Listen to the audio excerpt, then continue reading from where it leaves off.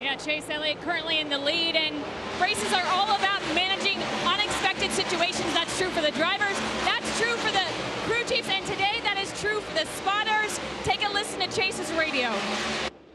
We got a really big speed problem up here, man. Just don't get stung. With the way they're swarming, that's like telling a fish not to get wet, man. It's bad up here. I might have to move. So that was Chase's spotter, Trey Poole. You saw the video of the bees swarming on the spotter stand, so that's what they're dealing with right now under these conditions. That is crazy.